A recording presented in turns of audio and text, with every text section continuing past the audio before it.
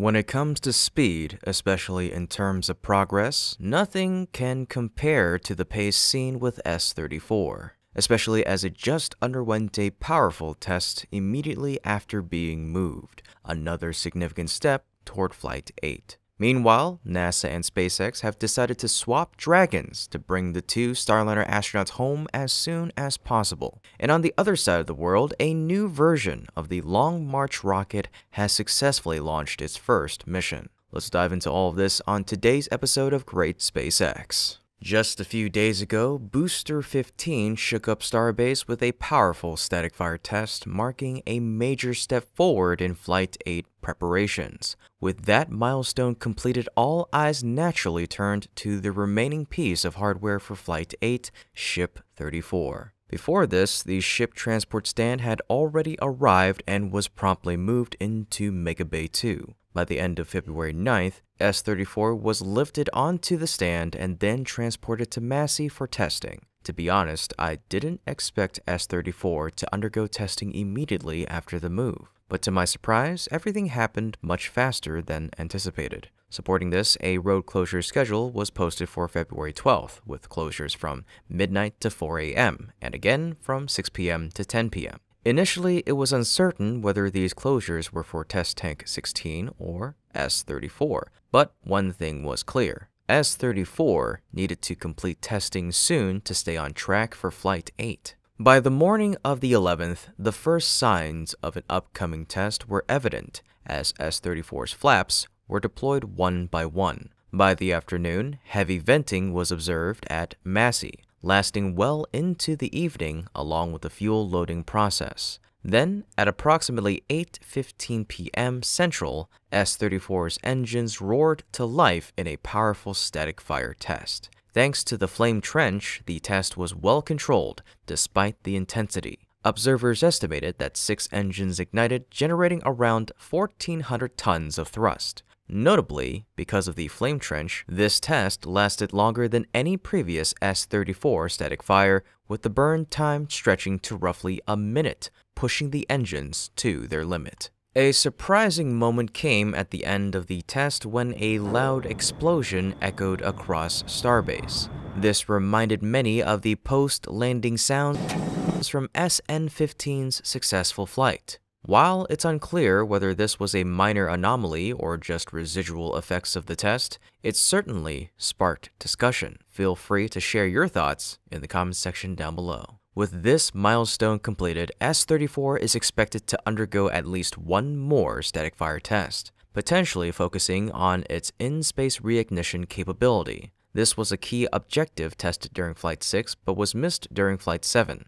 If SpaceX proceeds with this additional test, it would be a crucial step in refining Starship's ability to relight engines in orbit. Visually, this test stood out in a unique way. It was conducted at night, marking the first time SpaceX has done so for a ship static fire. While the darkness obscured the surrounding scenery, it also made the test itself look even more dramatic. The contrast of the glowing exhaust against the night sky created a stunning visual effect. Truly a sight to behold. For those looking for high-quality footage of this event, as always, Starship Gazer provided some of the best camera angles. If you appreciate their work, be sure to check out their X account and support them. They're consistently delivering some of the most breathtaking images and videos from Starbase. Returning to S-34, post-test inspections have reported no significant damage, confirming that the test was a success. With this, S-34 has essentially completed its individual testing phase and will soon return to the production site.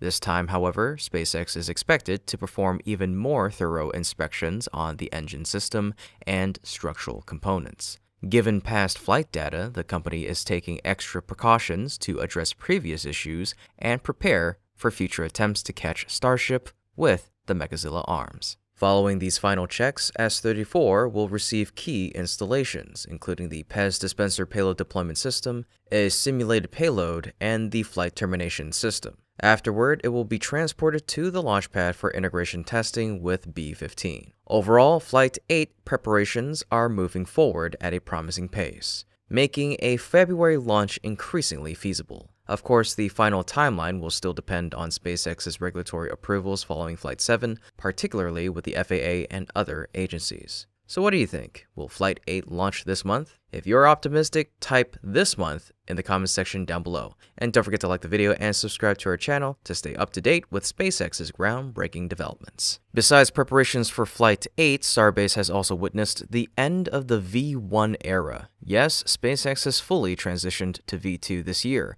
However, one last remnant of the V1 era remained, Starship S-32. At this point, it had no role to play in the program's future. So, on the 7th of February, it was moved into high bay, where it was presumably cut into smaller sections. By February 10th, the first section, likely part of S-32's aft LOX section, was taken out. The next day, the 11th, 3 more sections appeared. One from the aft section where the flaps were attached, another that seemed to be the methane section, and finally the payload section. The nose cone is expected to be removed as well. It's clear that SpaceX is officially closing the chapter on version 1. Over the past year, we've seen the systematic elimination of B4, S26, B14.1, and now S32. The last remaining piece of V1 hardware is a booster. Regardless of their retirement, we must acknowledge the role of these vehicles in SpaceX's journey, culminating in Super Heavy's landing attempts with the Mechazilla arms and the controlled vertical ocean landing of the ship. But as the V1 era ends, a new era begins, one where Starship will not only fly more frequently, but also be larger and more powerful. 2025 is shaping up to be the year of version 2. And by late this year or early next, we may even witness the first appearance of version 3.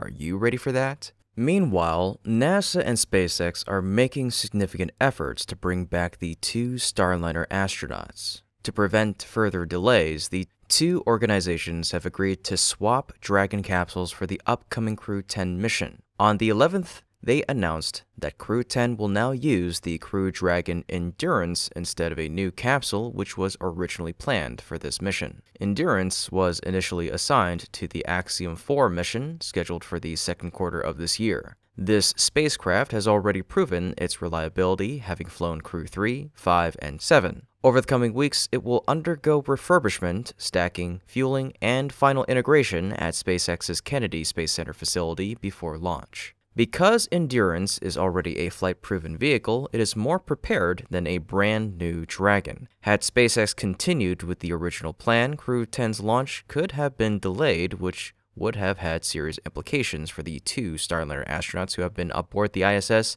since June of last year. Steve Stitch, NASA's Commercial Crew Program Manager, commented on the decision, saying, "Human spaceflight is full of unexpected challenges. We greatly benefit from SpaceX's commercial efforts and their proactive approach in having another spacecraft ready for us to assess and use in support of Crew 10. With this adjustment, SpaceX and NASA have now finalized a launch date for Crew 10, March 12th, earlier than the previous late March target. Once Crew 10 arrives at the ISS, Crew 9 will begin the handover process before returning to Earth a few days later. Crew 9 consists of 4 astronauts, including NASA's Nick Hague and Roscosmos's Alexander Gorbanov, as well as the 2 Starliner astronauts who have been stranded in orbit for more than 6 months due to Boeing Starliner's continued failures. This situation has been highly controversial, as it highlights the challenges and delays that have plagued Boeing's Starliner program.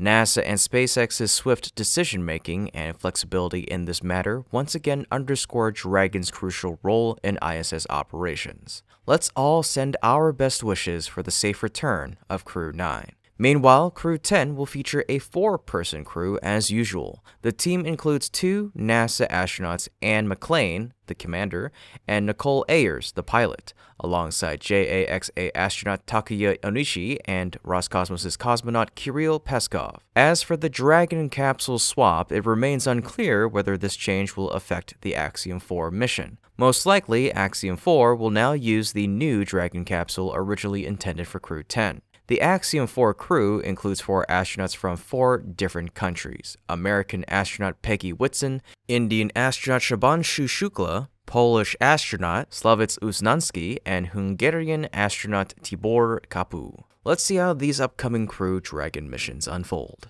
And now for our last bit of today's update, let's head on over to China on the latest launch of a new Long March variant. On the 12th, China successfully launched the Long March 8A rocket, an upgraded version of the Long March 8. The mission lifted off at 4:30 a.m. Eastern from the Wenchang Satellite Launch Center, carrying the second batch of satellites for China's national satellite constellation, Guowang. Just over an hour later, the China Aerospace Science and Technology Corporation confirmed the mission's success. This launch marks another step in the expansion of the Guowang satellite constellation, which remains largely classified. Some experts speculate that Guowang is China's response to the US GPS system, though its full capabilities and purpose are still unknown. The Long March 8A is an evolved version of the Long March 8, which debuted 5 years ago. Standing at 50.5 meters tall, it features a 5.2 meter diameter payload fairing,